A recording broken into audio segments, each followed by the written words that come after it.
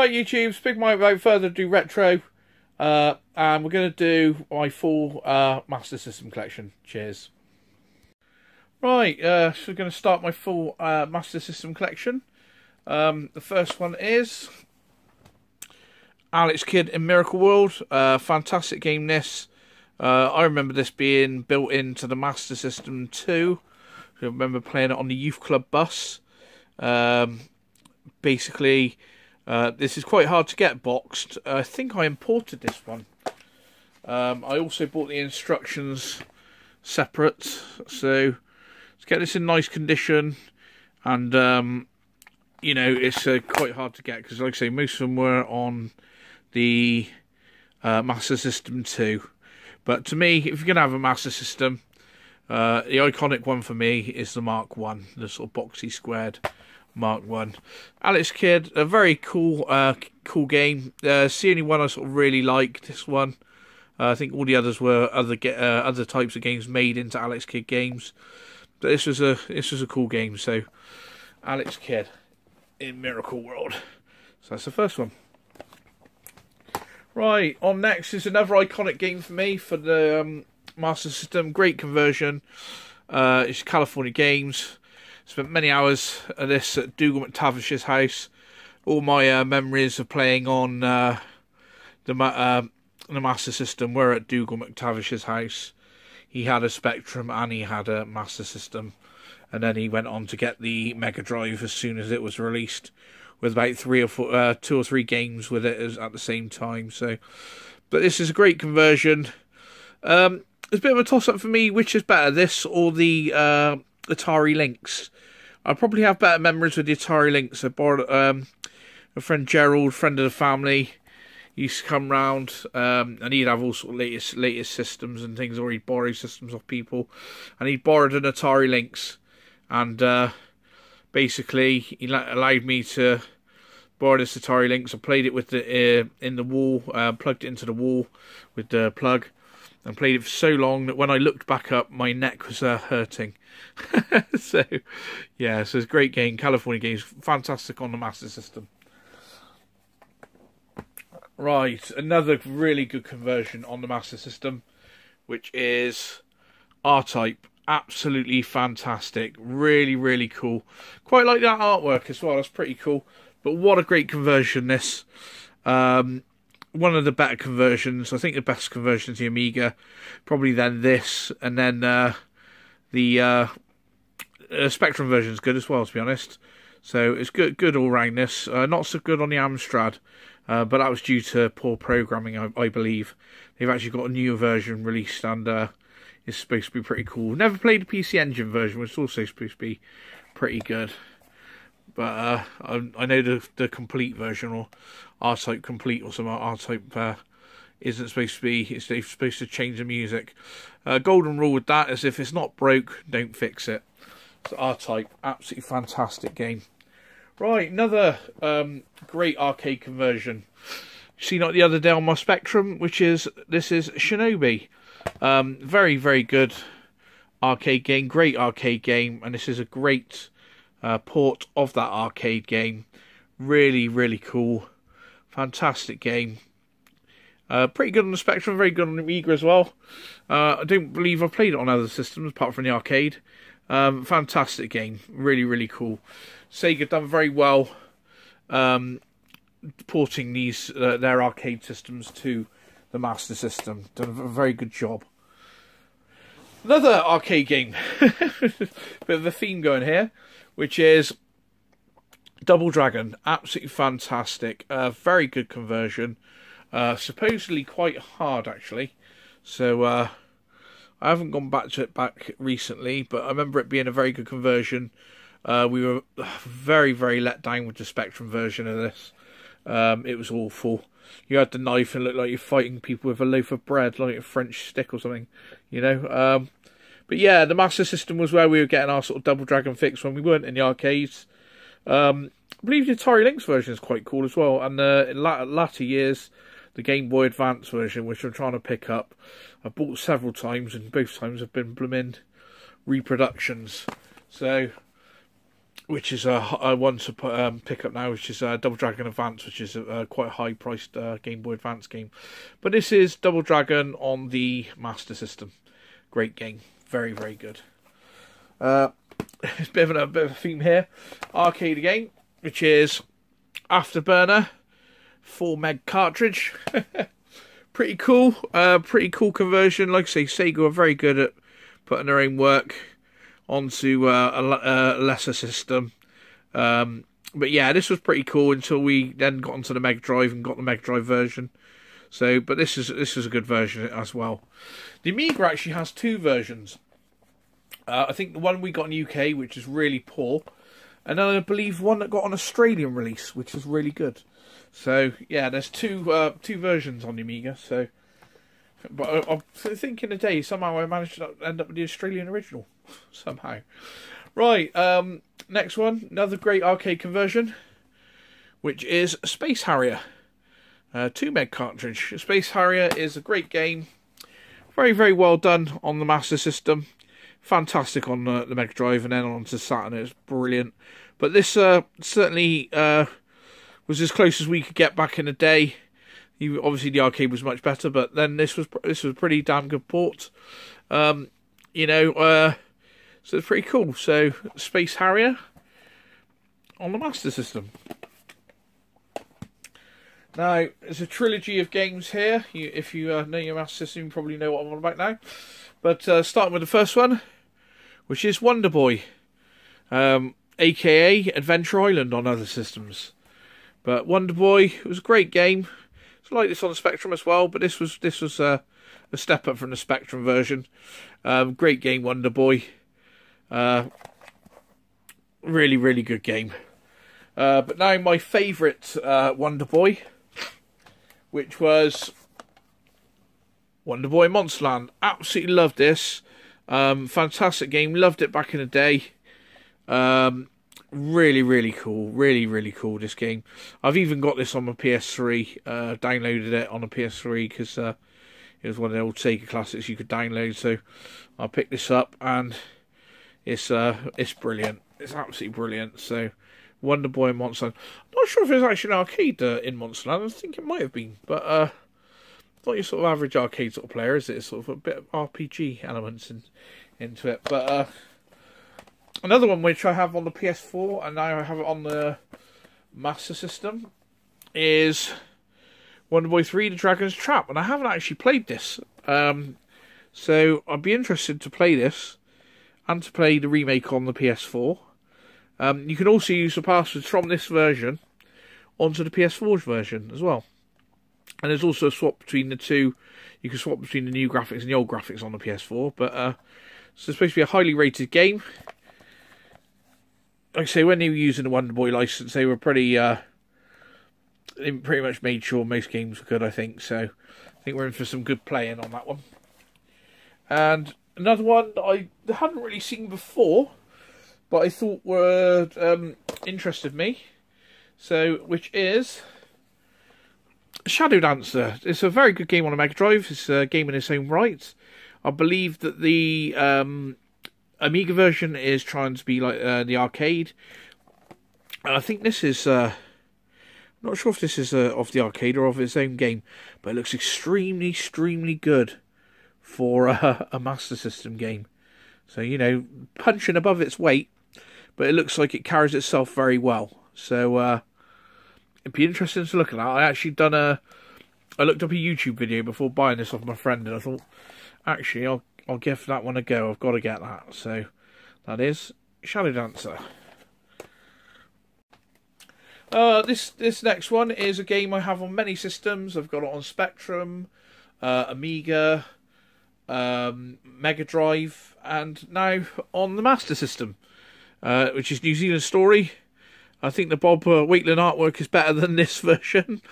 I don't know who done that one, but I'm sure Bob didn't lose any sleep over the artwork on this.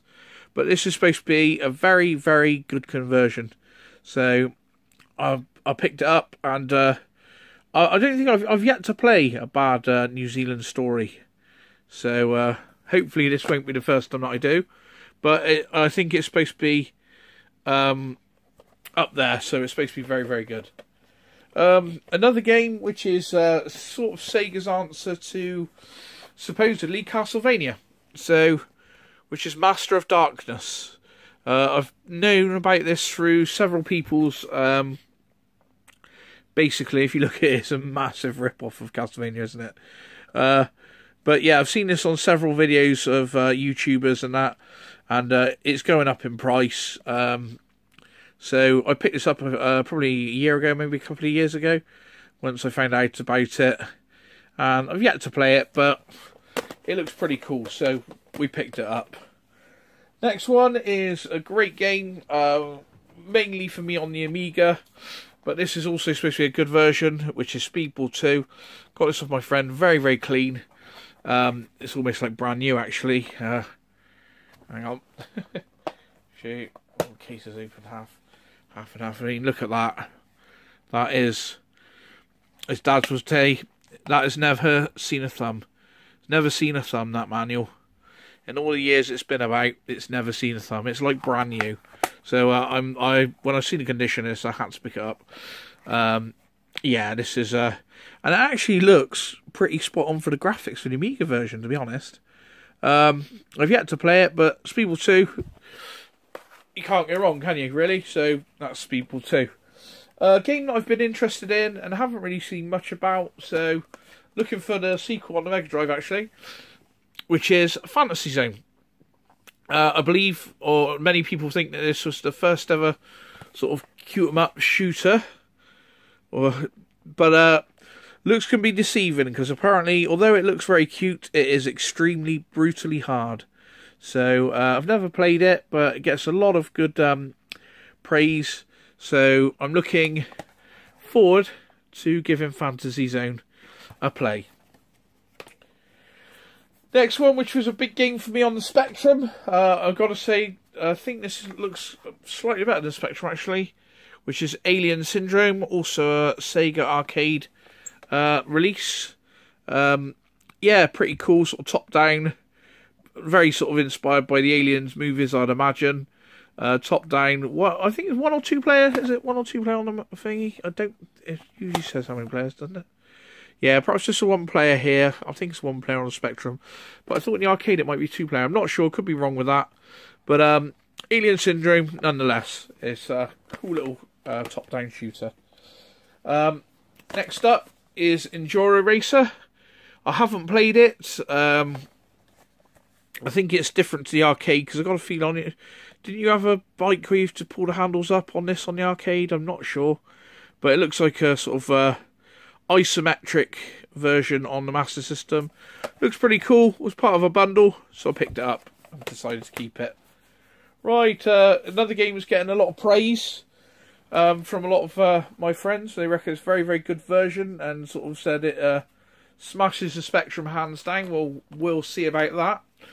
It is Operation Wolf. And you can use the controller or the light gun, and I do own both, so we'll be giving this a blast on the old light gun. We'll get with the old CRT. Might even do a comparison video, the Master System versus the Spectrum, maybe. Hey, we'll have a look. So, yeah, so, I mean, to be honest, it doesn't look better than the Spectrum on the back of the graphics, but that could be due to poor photo quality. So, but that is Operation Wolf. Fantastic. Another arcade hit from back in the day, which is Gauntlet. Blue Warrior needs health badly. Yeah, this is a massive in the arcades back in the day. Very, very brutal game. Like a lot of people complain that your health is constantly going down. Therefore, if you're not even getting hit, you're dying. I'm not sure if that's the same on the Master System, or if they sort it out so it's a little less brutal than the arcade. But yeah, Gauntlet, and like I say, this is in really, really pristine condition. Yeah, really nice inside as well. Not as nice as Speedball 2, but certainly no complaints. There's many, many variants of the actual cartridges. You know, I think I've seen about 10 different cartridge types, which is quite unusual. Next one, a game I've not known much about, I picked it up, which is, I think it's supposed to be good, but it's supposed to be brutally hard, which is The Ninja. Looks pretty basic, but I have heard it's good somewhere, and I got a feeling someone said in the comments it's pretty good, but it's pretty tough. So, we should give that a play at some point. Right, next up is the slot card games, which are Transbots. These seem to be pretty hard to pick up, these card games, apparently. So I thought I'd grab them. This one's box is destroyed. But I got a feeling my friend charged me as if it wasn't boxed. So that is Transbot. I've yet to play it, but I own it. So, right, next one, which is a sort of bit of a contrast to the other one, because it's pretty nice condition, this case. Which is My Hero. Beating up punks in sort of Where's Wally sort of vest type things by the look of it. But yeah, My Hero, looks like a side-scrolling sort of affair. So nevertheless, we'll give it a try and see what it's like. So, but yeah, so I thought I'd try and pick up these card games, because like I say, that some of them are supposed to be pretty hard to get. So you don't really see them about much, do you? Really either. So when I seen them, I picked them up. F-16 Fighting Falcon is the next one. I bet they're up all night designing the artwork on that one. So, yeah, I don't know what this one's like. I doubt it'll be any good by the look of it. But nevertheless, we own it and we have it. So, F-16 Fighting Falcon. If you want to know how not to do a box art, look at that. Right, right, we're back onto the other ones now, the standard sort of cases. It's the final of the box ones we have.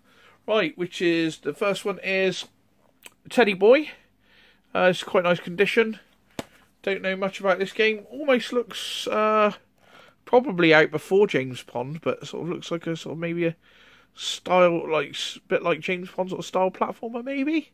So this is probably perhaps James Pond Robocall I'm on, right? So perhaps Robocall took a bit of inspiration from this, maybe. So yeah, that's Teddy Boy on the old Master System. Next up, which is a game in its own right and is supposed to be very, very good. I am after the sequel to this one at some points. I'm not really into these games, but they are supposedly very good on the Master System, which is Sonic the Hedgehog. This is a little bit dirty, this version. It's not the best version, but it was in a part of a job lot I had. So I've just kept it until I can get an upgrade. Sonic and Sonic 2, I believe, are their own games. They're not attached to the Mega Drive games. They're not the same levels. They have their own unique levels. Obviously, it still has the character Sonic in. But apparently, these are very good standalone games. So, I've picked it up. I'm not a Sonic person at all. But, you know, if a game's renowned for being good in the system, then if you've got a collection, it should be part of that collection, should it not? Right, another game that I picked up through the love of the series, but apparently it is the worst of the series, which is the Cyber Shinobi. This is apparently the worst Shinobi that there is to date, apart from they done another Shinobi, didn't they, on the DS or 3DS maybe, which is not by Sega. They licensed it out. I think it might be called Revenge of Shinobi, but it's not actually the Revenge of Shinobi that I know and love. It's a different one. But I haven't played this one. I'd like to get all the games in the Shinobi franchise, so hence why I own it. So, yeah, so it's supposed to be pretty poor, but we'll give it a go, eh? It's a Shinobi game that I haven't completed yet, so... Mind you, I haven't even completed the original one. But I am a bit of a dab hand at Revenge of Shinobi. Not too bad in Shadow Dancer either. Right, next one, another arcade hit by Sega. I more remember this on the Mega Drive, really, but I actually have this built into my Master System that I have, my big unit, so my Mark 1, which is Hang On. So I remember Super Hang On, very, very good on the Amiga, actually. I've got on the Amiga, actually, but great music, great game. I actually, it's one of the ones I'm missing on data discs on the record, so I'm gutted that I don't have that, because it is very, very memorable to me. My dad actually really liked Super Hang-On the Amiga, so the music on Super Hang-On is very, very nostalgic for me. So one I definitely have to get, and probably will have to pay scalpers prices. So that is Super Hang-On. Right, and the last one. This actually came with my Master System when I bought it out of the paper. It's very, very bad condition. It's not great. It's not a great game either. Remember this game on the Mega Drive? This version looks awful, but it came with the system. It's in poor condition, so it'll probably stay with me, because I can't imagine anyone wanted to buy it in this state, which is Altered Beast. The case is falling apart there. It's cracked, and it's not very good condition at all. But yeah, the Master System's where it's at when it comes to Altered Beast. This looks pretty cut down and poor version. It doesn't look too bad still, but when it's moving, I think it flickers and does all sorts. So yeah, Altered Beast. So we're ending on a low, but we certainly had some highs in that bundle. Right, YouTube, like, comment, share, and subscribe, and we'll see you in the next one. Cheers. Right, it's just going to do this one on the fly with shaky hand cam. We have Alex Kidd in Shinobi World. It's cart only. It's pretty bad condition. Next one, which is a good version on the Master System actually, which is Ghouls and Ghosts, also cart only. And another game which is supposed to be good, which is Psycho Fox, also cart only.